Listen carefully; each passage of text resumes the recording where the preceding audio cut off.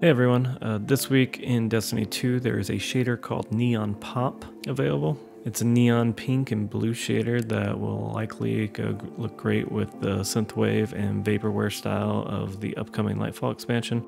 It's available at Eververse for 300 bright dust. While it's a bit too much on some of the armor pieces, you can pair it with last week's Sinking Feeling, which is like a lightning shader, and also Lunar Gloom. Both of these shaders have similar blues that can help tone down the pink of Neopop.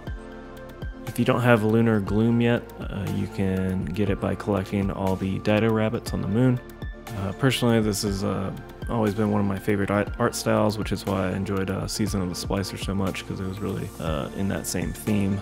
So I'm also really excited for Lightfall, because I think Destiny 2 is best when it's being a lot of fun and ridiculous instead of the kind of more dark and serious seasons or expansions that we have been getting. So I'm excited for it. Let me know in the comments what other shaders you think pair well with Neopop, and don't forget to subscribe for more Destiny 2 content. Later.